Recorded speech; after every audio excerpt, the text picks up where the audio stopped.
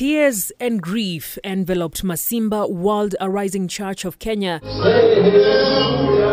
when 3 caskets bearing the remains of Letomir Topoika, a 33-year-old man, Stanley Ntidu, 42 years old, and Duncan Kanare, a 33-year-old man, arrived from Makindu Sub-County Hospital mortuary for a requiem mass in the morning.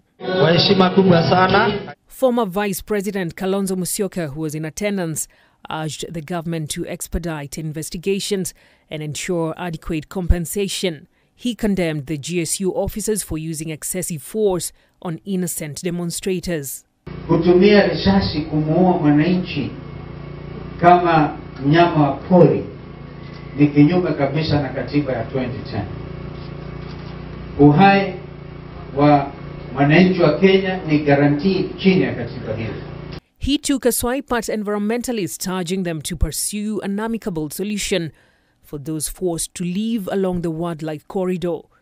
Reacting to the same, environmental CS Keriako Tobiko said the government will compensate the victims and root for a long-term solution. An independent agency.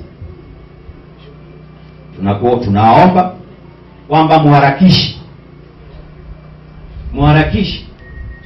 Mimi nimekuwa prosecutor, kwa hivyo najua sheria. Kajiado Governor Joseph Olelenku called for immediate eviction of individuals living at Olelian wildlife migration route, faulting KWS for escalating human-wildlife conflict that has resulted in deaths of innocent residents. Serikali haijatusaidia hapa, serikali imeua watu wetu. That is the truth. Serikali imeua watu wetu, serikali haijatusaidia.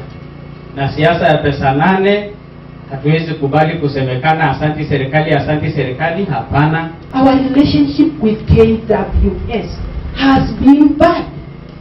Na hamujajaribu kurekebisha. KWS officers were denied a chance to address the emotional mourners, condemning the officers for negligence to protect the wild animals. Wanjiro Maina for K24 Evening Edition.